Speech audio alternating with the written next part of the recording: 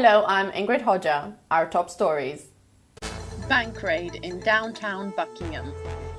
University raises awareness for World Diabetes Day. New Milton Keynes Stadium comes with retail compound. Buckingham's reputation as a sleepy, law-abiding market town was holed in the early hours of Tuesday morning when robbers raided the NatWest Bank on Market Hill in the centre of town. Camilo Martinez has this report. NatWest Bank was broken into by burglars on Tuesday morning. The offenders gained entry to the bank and stole a large amount of cash. The bank was broken into the early hours of Tuesday morning, and Thames Valley police were unavailable for an interview. The BBC has reported that the criminals may have gotten away with as much as £25,000. The branch manager also refused to be interviewed. However, he did say that the police investigation is ongoing, and the bank would resume normal service immediately. Thames Valley Police is appealing for witnesses, so if you were around Market Hill at 4:30 a.m. on Tuesday the 13th of November, please contact them. This is Camilo Martinez, Buckingham News. Few people realize that every year there are more deaths in the world from diabetes than from AIDS, malaria and tuberculosis combined. To mark World Diabetes Day, the university professor Mike Hawthorne, one of the leading researchers into the disease, launched an exhibition and gave a lecture on how diabetes is linked to the issue of obesity. Numuni Diallo reports. Professor Hawthorne has coined a phrase, diabesity, to show the connection between diabetes and obesity. In his lecture, he concentrated on type 2 diabetes and the environmental and genetic factors that can result in this disease.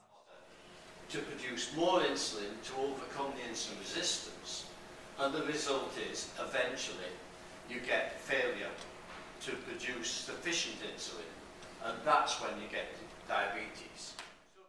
We are yet to find a cure for diabetes, but it can be controlled with diet and medication. We talked to Professor Hawthorne, who gave us the reason why diabetes has increased. Lifestyle, mobility, because of people like some of you here who've come from one country to another country to a different diet.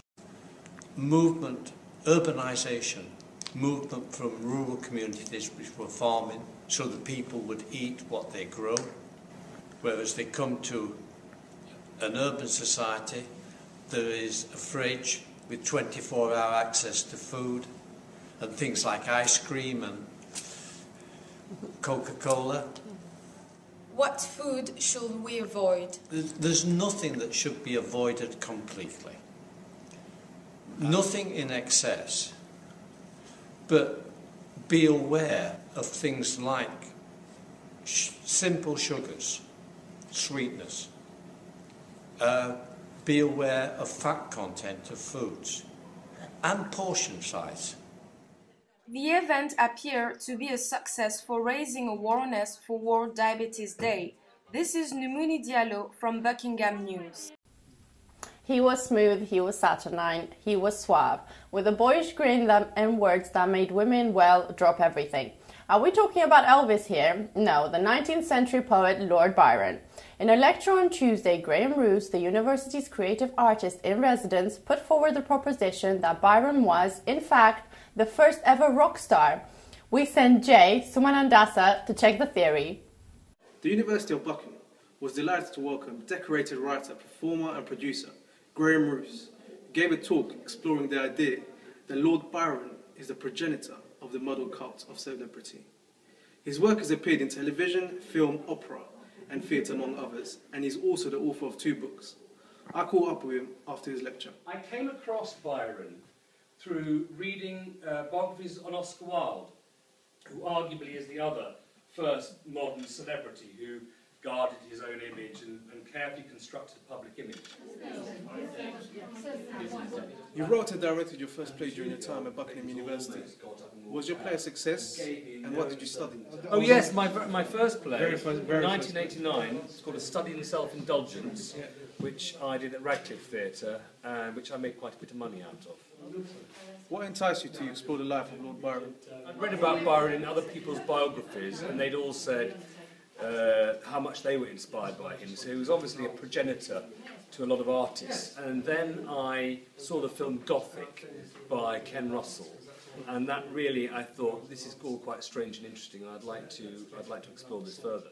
How does it feel to be the first creative artist in residence at University of Buckingham? Well, it's a great honour. I feel very privileged, and I hope I can do things to help change the cultural life of the students at the university. Has Lord Byron influenced you in terms of your personal life and work? Not really. No? Apart from it's taken 4 years out of my life in making a film that never finally got to see the light of day as I would have liked. So yes, he's certainly taken up quite a long time. Mr. Roos certainly came across as an extremely charismatic character who has a way with words. His poetry is vivid, catchy and thought-provoking. And the audience left the Sunday Lecture Theatre debating how important Lord Byron's influence was on a present-day rock star. This is Jason Manadasa, Buckingham News. Stadium MK in Milton Keynes, home to the MK Dons, is currently undergoing a major revamp. Even if your interest in football is nil, the redevelopment is home to a wealth of new shops that could end up giving your credit card the yellow card. Chris Gomez has the story. We're here outside the new and refurbished Milton Keynes Dons Stadium, where, believe it or not, the entrance is actually through the hotel lobby, where guests can reserve a special room to have a special view of the match.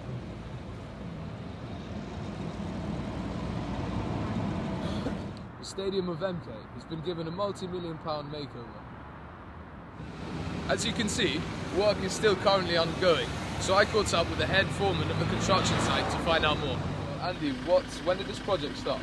My part of the project started in May this year, primarily to build a shell and core for the stadium. And what renovations and changes have been made to the stadium? There's been a lot of additional work. It's actually to clad it in, put a new roof on at level 5, and open up open space within the shell and core. We've had to formulate our building plan along the lines of what was in existence. We're here driving to the front entrance of the stadium with the building foreman.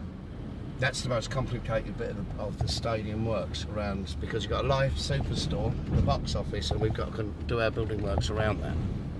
So it takes a massive amount of coordination. Have any other businesses been affected since the works have started? I think every business has not suffered, but has had to come to terms with other work started working around them, you know, and I think it's been to their benefit, actually. So this is also a new hotel? That's been there 5 years, but it's all part of the same deal. But this is the new product. This is the new set of units. Marks and Spencer's and that. This project has also encouraged businesses such as this sports store to erect in the local area. We're speaking here with a contractor. Could you tell me when this project will be finished? Yeah, it's gonna finish maybe end of this month or earlier on December. As we have heard today, the construction and refurbishments of the Milton Keynes Dons Stadium will bring many job opportunities for local areas such as Milton Keynes and Buckingham. I'm Chris Gomez for the Buckingham News.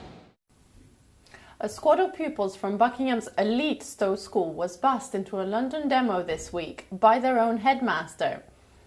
Art-loving Dr. Anthony Wallensteiner mobilised his Stowe young ones to reinforce a campaign to save West End Street, famed for its art galleries from property developers. Jason Manandasa reports. The Stowe Brigade included Dr. Wallensteiner's daughter, Imogen. She was in good company. Many celebs are backing the campaign. They include Graham Norton, Mary Portas, Bill Nighy and Lady Antonia Fraser. More than 11,000 people have signed protest petition against a £90 million plan to demolish Cork Street and build luxury apartments on the Mayfair site. Art galleries in Cork Street will be put out of business as a result.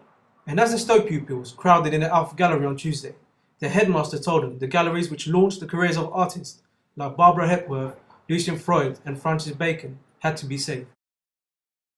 Cork Street was a hugely important part of Britain's heritage, and the nation mustn't allow it to be lost, said Dr. Wallerstein.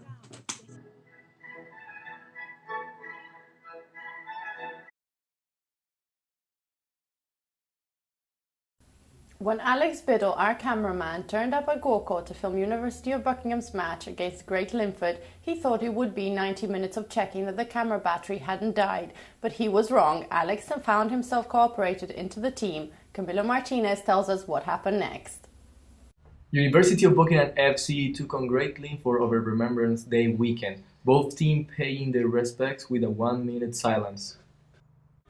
Both teams went into the game on 19 points. For Buckingham, it was crunch time, having put a run of bad results behind them the previous week. Unfortunately, things started disastrously when Linford scored early in the first half after a mix-up between the defense and goalkeeper. Will McPhee captained the side again with club captain Sholefak Benro on the bench, and it was McPhee who first came close to equalizing, only to collide with the goalkeeper. Soon after, Alex Biddle, usually the substitute goalkeeper, leveled the scoring with a smart finish.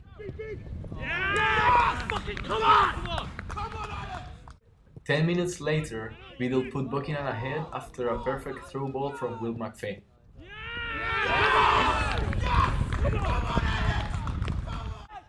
Biddle then grabbed his third after finishing off another smart ball from the captain McPhee. The back four played excellently, whilst James Whitecross and Chris Candler create chances from the midfield. Captain Will McPhee made the score 4 after a clever finish from the left side of the pitch. In the second half, Buckingham resisted increased pressure from Great Linford to wind up 4-3 winners.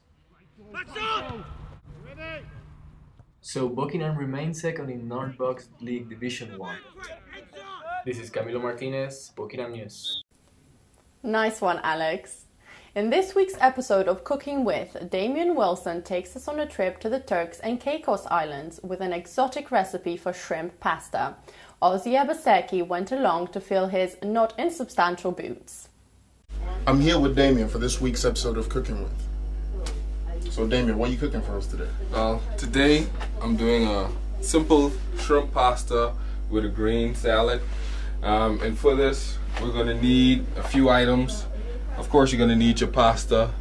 You're going to need some grated cheddar and grated mozzarella, some minced garlic, some lightly chopped onions, some grated parmesan, peppers, mushrooms, my iceberg lettuce for my salad, and a few cherry tomatoes.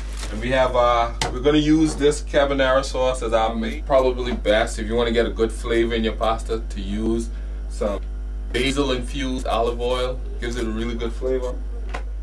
Now once I add my basil, my salt, then I'm going to add my pasta. Just going to drain the rest of the water off of our pasta. Now that our pasta is done, our prawns are done, sauce is done, we just add it all together like a nice coming together of a choir. You know, they all just play their part. And of course, this is my favorite part. Just mixing all of this together. I'm going to add this to our sauce that we made earlier. Now we add the last of it, and this is our shrimp pasta, ladies and gentlemen. Nothing like the smell of fresh shrimp pasta. We're gonna plate our pasta.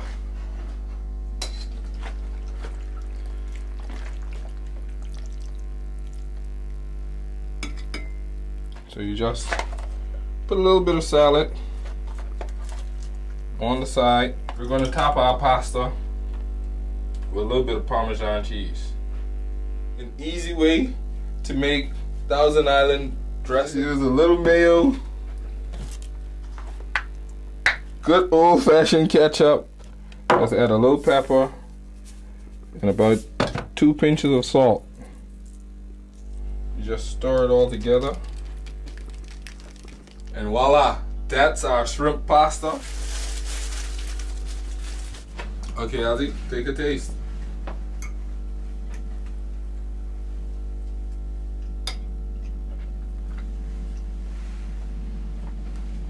That's some good food, Damien. Thank you. All right. I'm going to take mine to go. This is Ozzy. Damien. Buckingham News. See you guys later. This was our last broadcast for this term. We will be back in January. Thank you for watching.